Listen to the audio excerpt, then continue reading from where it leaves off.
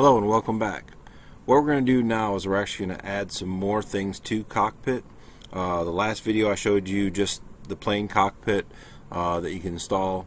What we'll be doing now is we'll be adding Docker as well as Kubernetes, and those are basically, you can think of them almost like plugins, but just a little bit more extensions to the Cockpit itself with underlying technology underneath, so that I can show you some of the neat things that you can do with containerization and Docker and stuff like that.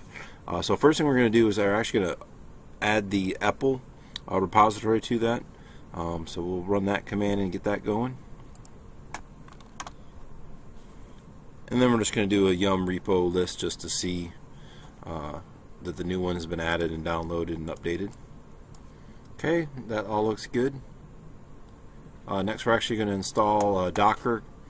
Cockpit Docker, Cockpit Kubernetes, Kubernetes, and etcd.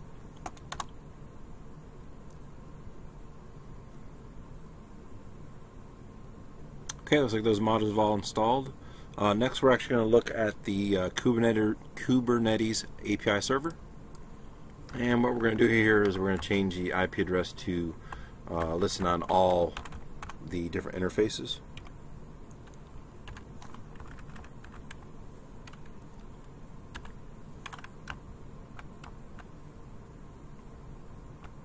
Another thing is we're actually going to remove the service account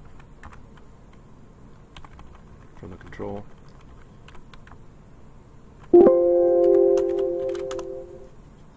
So the API server is completed. Next we'll take a look at the etcd config. And we're going to change this to the 0.0.0.0.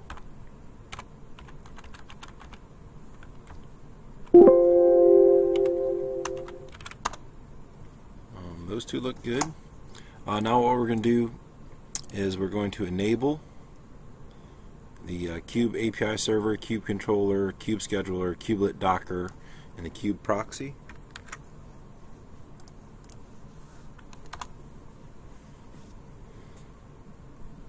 And then we're also going to enable it. Okay, next is to go to our browser and go to port 9090.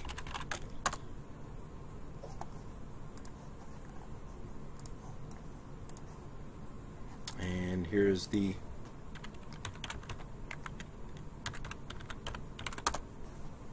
screen for that.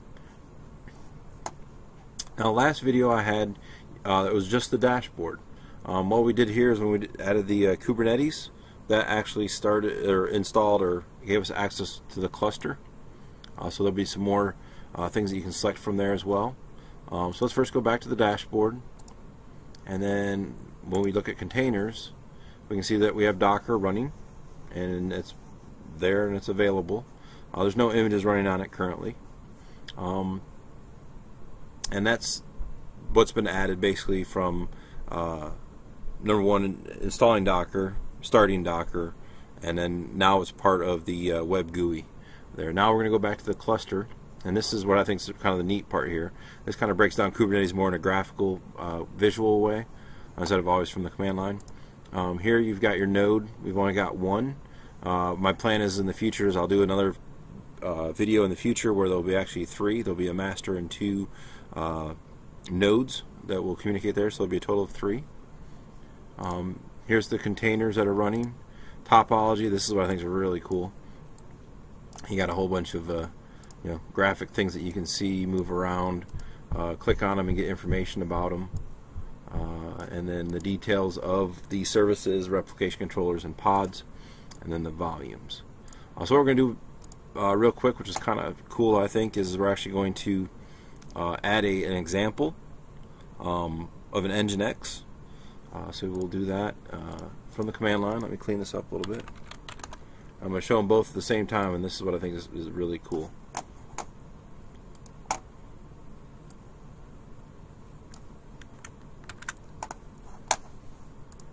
There's the command to start the example, and the image is Nginx.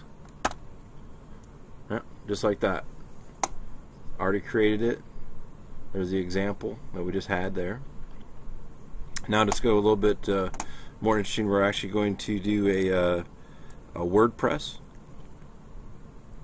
And this is going to be a little bit more complex because there's going to be different ports associated to it. One's going to be the internal port within the container, and another one is going to be what's called the host port, which would be more or less the external port that you use to access the container.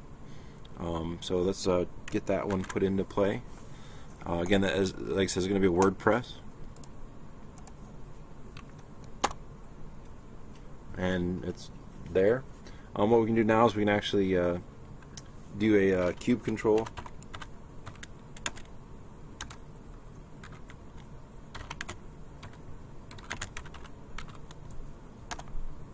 And that kind of shows you, the two that we've got there, and then the age and stuff like that.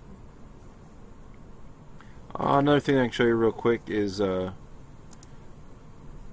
to the original dashboard. Now, if we go into containers, we can see, good information about memory utilization, CPU. We can see that we've got the image, the Nginx, the two pods. Here are the actual images that it got, the Docker IO Nginx latest, the one for the WordPress as well, and then the size of those. You got to think, these are pretty small. I mean, that's why they call them microservices. 173 meg and 205 meg. Compared to gigs or much larger size systems. If we go to the cluster, like I said, we can see a little bit more of the details there as well. And once again, the topology, the containers example, and WordPress.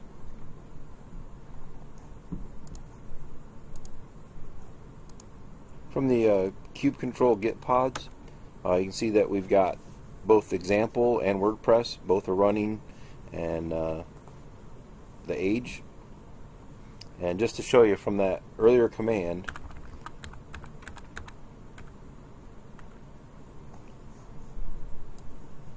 where we have here port 80 is the internal, and then port 81 is the external. The external one will be actually associated to the, in this case, since we only have one node, it's going to be that node's IP address and that port, which is going to be 81. I'll show you that as an example as well. So if I go to the same IP address we're at, instead of 9090, go to 81.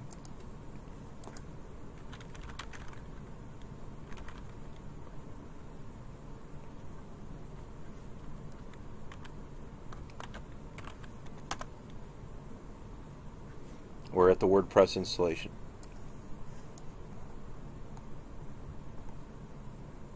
Alright, that's all I have for this one. Like I said, we'll be doing some more stuff in the future where we'll be adding more nodes and stuff like that, but I just wanted to show you this quick, down, fast Kubernetes, Docker, cockpit, and graphical interface, so you can kind of see what's going on behind the scenes.